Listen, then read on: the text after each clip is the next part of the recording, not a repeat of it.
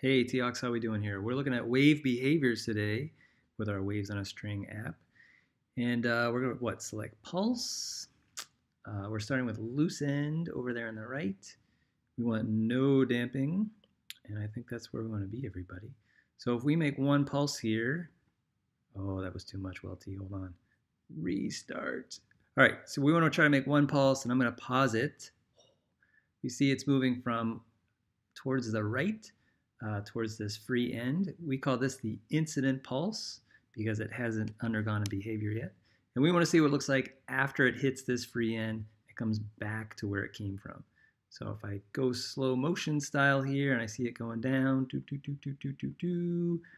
going to hit that free end and it's going to come back, and we can see it comes back to the left, and it's still a positive pulse. So it still looks the same, moving from right to left. We call that free end or loose end reflection, where the pulse comes back the same way as a positive pulse as it did before. All right, let's restart, and we want to try fixed end here and see how this wave pulse reflects. So if we start off again, we have our incident pulse moving left to right towards the fixed end here, and we want to see what happens when it gets there. I'll go slow-mo style. You can also hit the slow motion button if you wanted to. And now when it hits the fixed end, it comes back. Oh, it's a negative pulse now. True story. So now it's moving to the left. It's reflected off the fixed end and is now a negative pulse. It's below where it started from.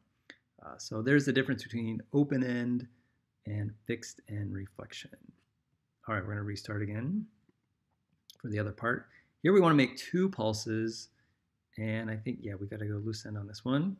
So I want to make two pulses. I want to start off with one here going down and another one, and I want to pause it. Oh, that's too much.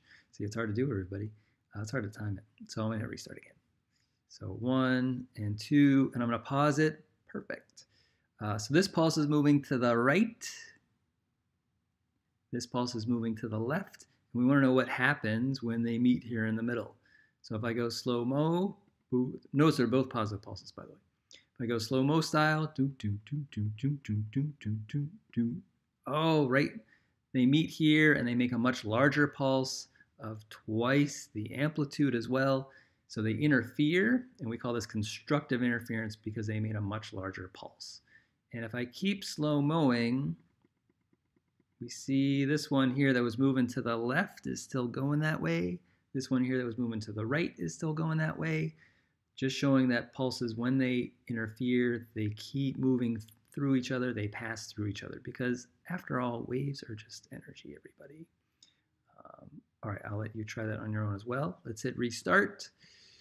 Oh, we want fixed end now, and we want to make our two pulses again, but this time I have my positive pulse going down to the right. Here's now a negative pulse that's moving to the left. We want to see what happens when they meet and interfere here in the middle. So if I go slow-mo style, you like the sound effects. Oh, right there, or so. Here they meet and there's no wave there anymore. I really see kind of like almost zero amplitude. The wave totally destroys itself, and we have this destructive interference. Before with constructive, it was this huge pulse here. Here we have destructive interference and no amplitude. If we keep slow-moing, we can see that that pulse, that negative pulse on the bottom, is still moving to the left. The positive pulse on the top is still moving to the right. Again, showing that waves, when they interfere, they simply pass through each other. All right, thanks for watching Wave Behaviors, T-Hawks.